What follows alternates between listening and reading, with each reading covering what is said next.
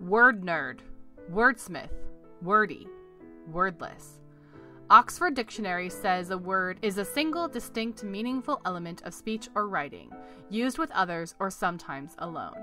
We say each one matters. No extra words is literature, minimalist style.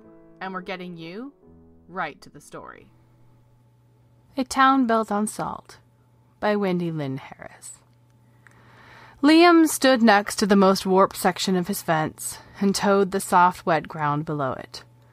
A boy in his 6th grade class had told him a story about a sinkhole that had opened up on his property last week. It was big enough for their dog to fall into, the boy had said. The ground had suddenly opened its mouth, small at first, then as big as a dinner plate. The earth had poured into the center of that hole, like sand in an hourglass, 5 feet deep. The whole town was going under. Liam had watched a news broadcast with his mother the night before, confirming it. Channel 5 played a cell phone video shot by a teenager who'd meant to be filming his best friend's skateboard trick. On the screen, Liam had watched a parked car fall clean out of view. 1 second there, the next, gone. The earth had gulped it down whole. It was the salt mining, the newscaster had said. That and the heavy rains. Liam hadn't told his father that their fence had changed. The man would have seen the damage for himself if he'd made his Sunday visit on time, but darkness had covered the yard by the time his father had arrived, and Liam hadn't even gotten to see him. His father had said something drunk and slurry as his mother had opened the door, and she'd slammed it shut right after, locking his father out. The next morning, Liam's mother scrubbed a boot print off the front door, but pretended Liam's father had never showed up. The mines were nearly empty now, and people like Liam's father had been out of work for over a year. Everyone in Liam's class had been told there would be government assistance when it came time for them to graduate high school since the town's biggest industry was dead. Liam walked back a few steps until he stood in the center of his small yard.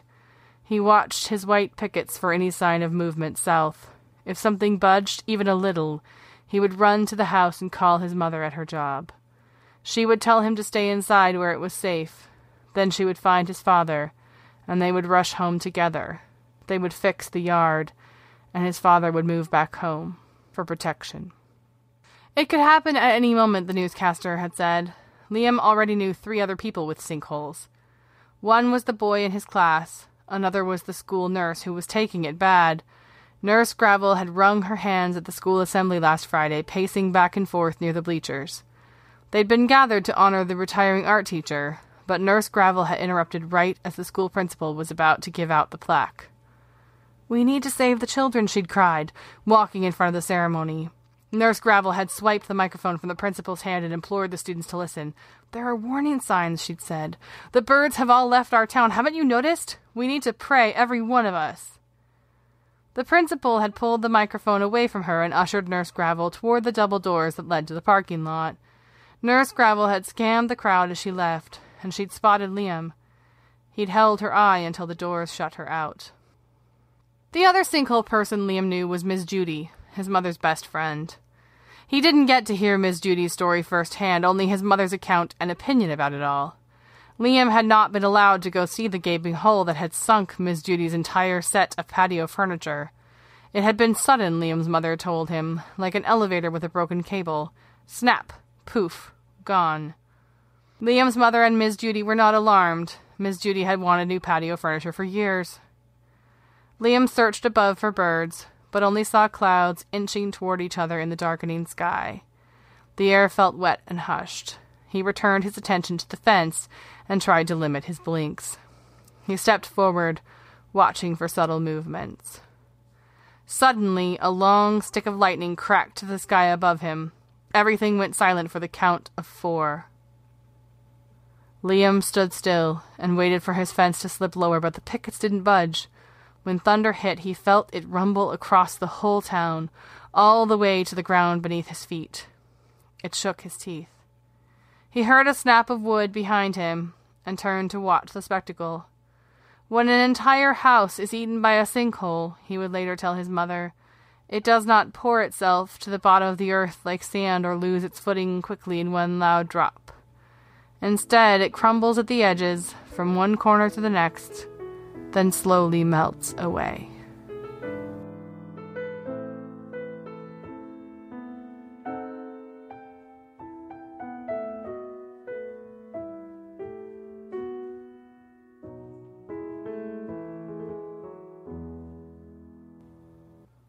Hanako Learns to Count by Sean Patrick Whiteley.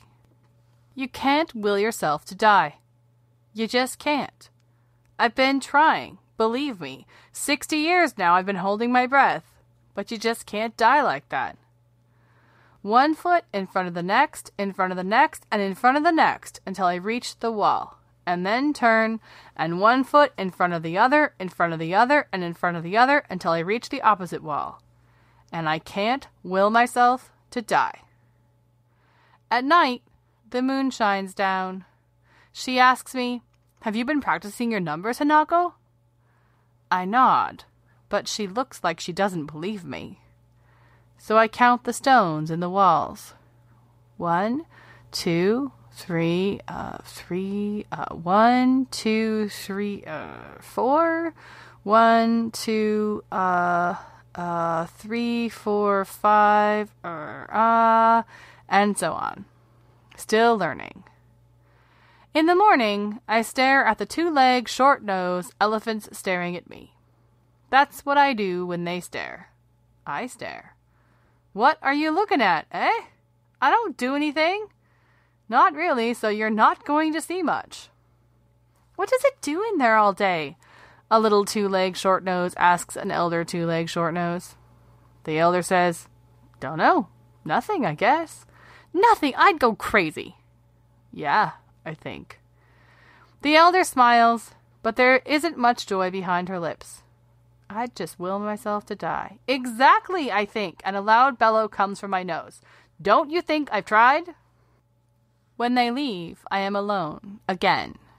So I sway to and fro, my nose brushing along the hard ground. I make up games, but they grow dull quickly, and I must make up new games, like count the lines on my feet. 1, 2, 3, 4, 4. 1, 2, 2, 3, I have lots of lines. Sway my nose, brush it on the ground, walk to the wall, turn, walk to the wall, turn, walk to the wall, turn. I like the sun. I like it best when it leaves, watching it go. The sky is all I have. After all of the 2-legged short noses are gone, the sun falls to the ground and it explodes, changing the sky. That's where I'll go. When I die, I want to be part of that explosion. The moon comes back for me. I fall down, not to sleep this night. Nothing goes into me, nothing comes out. The moon stays with me while it hurts, and when it doesn't hurt anymore, when I leave, the moon leaves with me, taking me into her sky. "Count the stars, Hanako," says the moon, and when she speaks, it's light that pours from her mouth. I look about, and there are so many stars. "Count all of these?" The moon glows. "Count them, Hanako." 1, 2, 3, 4, 5, 6, 7, 8, 9, 10, 11, 12, 13, 14, 15.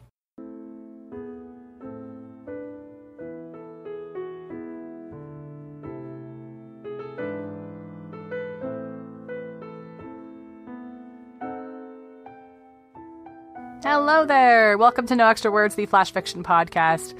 My name is Chris Baker-Dersch. I'm your producer and editor. The stories on today's episode crack the world open in all sorts of literal and figurative ways. We started with a town built on salt, which confuses and muddles together what is a safe space and what is not. This theme of space and place just keeps finding us. It's been a through line all the way through 2017. It's been interesting. When I put this episode together, space and place was not on my mind. But as I think about it now, you go from this story where a person is not sure what's the safe space and what's not, to Hanako, whose space is more than safe and who would like nothing more in the world than to get out of it. And then we have the Writing Spaces segment, which we're going to go into next. Usually these come in pairs. Today we just have one. Jeffrey Toney is a friend of the show, a contributor to the Drabble episode, as well as a previous episode. Always someone who has been a great supporter of the show. When I called writers to talk about their writing spaces, I really wanted them to work independently of the photo. I told the writers, have the audio work by itself because this is an audio medium. And then if the people want to see the photo, that's great. They can click on it and take a look. But Jeffrey's photo, if you go look at it, the link is in the show notes. It really is of chaos. And I love that his words are also chaotic and yet bring an order over the course of his essay. So that might be one that might be worth doing photo and audio combined. And then we're going to wrap up with Lisa Coe with the story Watermelon, where the world cracks open in an entirely different sort of way. It's just been so interesting. Writing Spaces is a segment that's winding down for 2017. I only have one segment left. I'm going to put it up the first episode in September. And it has been kind of the anchor as we've had this theme of place on this show. And I have really enjoyed bringing it to you. I'm currently mulling over Writing Space's future. In the past, it's been open to previous contributors to the show, wondering if we should keep that up or broaden it somehow, change the prompt a little bit or keep it the same. I would love to hear from you, the listeners, if you like the segment and if there's anything you would suggest as we think about its future, because it is winding down for 2017 as we bring you other things.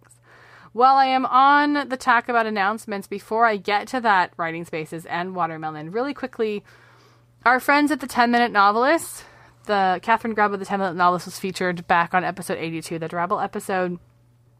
One of the 10-Minute Novelists had a family tragedy this summer, and to honor her, the community is donating all of the proceeds for their merchandise through the end of July, so I guess it'll be over by the time this episode airs. But donating it to the family. So in the spirit of that, I picked up some extra 10-Minute Novelist sticker sheets.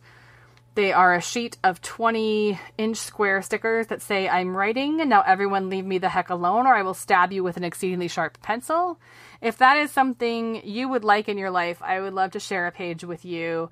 All you have to do really is just share this episode in your social media, whatever form that takes, Facebook, Twitter, Instagram, wherever you are, and then just let me know that you did and what your mailing address is, and I will pop one of these sticker sheets in the mail to the first 5 people who do that.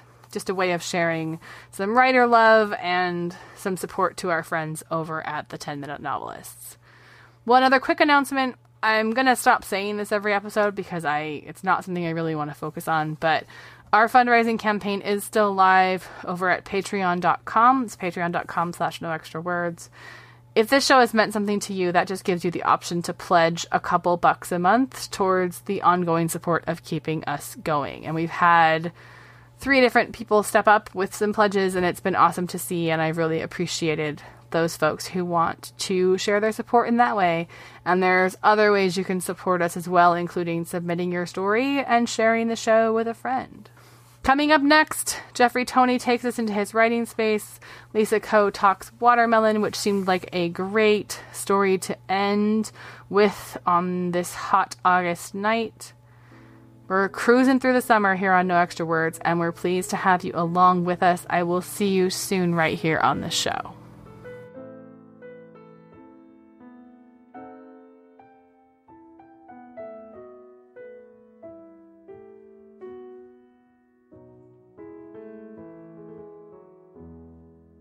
My writer's space invites me in unexpectedly, sometimes inconveniently, to sit, even stand, at my laptop, newborn thoughts bubbling up to the surface, ready to pop the top off, simmering steam hissing from the day's topped pot.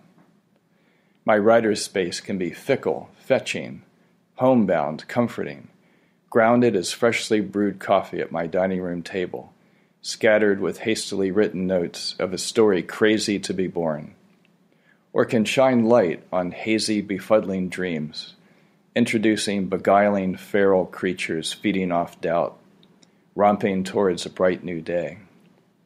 My writer's space can be barren, wretched radio silence, stuck in a long list of pro forma editors' rejections. The same thank yous, best of luck with placing your work elsewhere. My work's little scared orphan staying up late at night. Visions of unconditional love from a future family.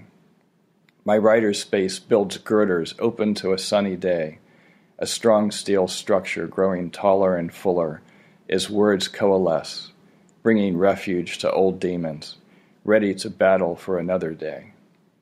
My writer's space offers a feast for the starving, a place to empty the mind, a resort for the tired, a raucous party for the wallflower, a canvas for the clumsy artist, a battlefield open for a rap battle.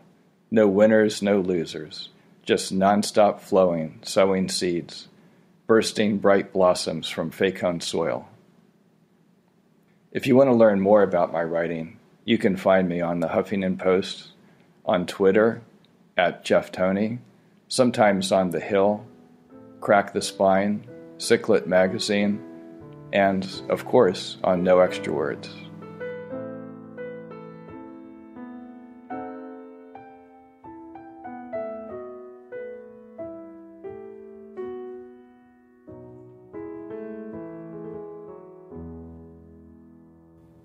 Watermelon by Lisa Coe.